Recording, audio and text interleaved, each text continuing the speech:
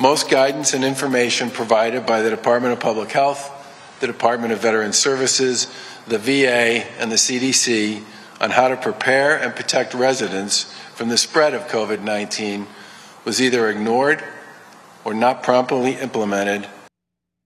A 174-page report released by the state today outlining what investigators believe went wrong at the Holyoke Soldiers Home.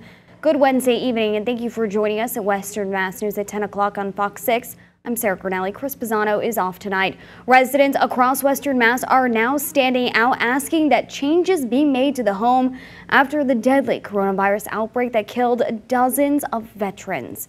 Western Mass News reporter Leon Purvis joins us live from Holyoke with more.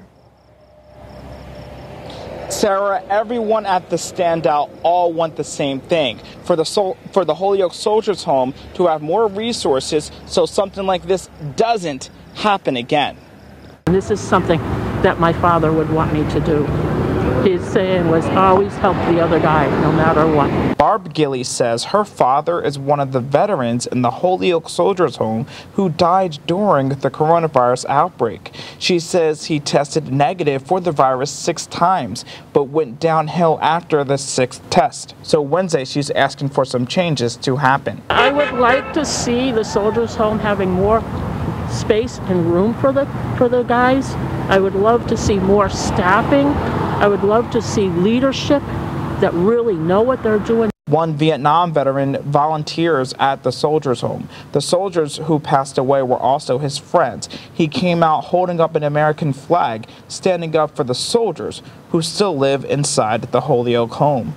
We want to make sure the Soldiers Home is maintained to the highest quality of standards, and we know there's a tragedy up there, but we don't want to make this the epitaph of the Soldiers Home. We want to make this a continuous memorial that ensures the quality of life for soldiers now. When Holyoke Mayor Alex Morse heard about the coronavirus cases at the Soldiers Home, he sent the reports to Lieutenant Governor Karen Polito. The independent investigation released Wednesday says, had he not done so, it would likely have taken several additional days before a command team responded to the Soldiers Home to address the COVID-19 crisis.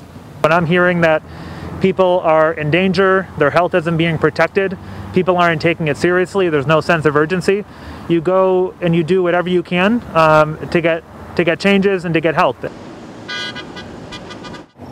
Governor Charlie Baker says he plans to announce more changes to the home tomorrow. He says it will include long-term infrastructure improvements as well. Live in Holyoke, Leon Purvis, Western Mass News.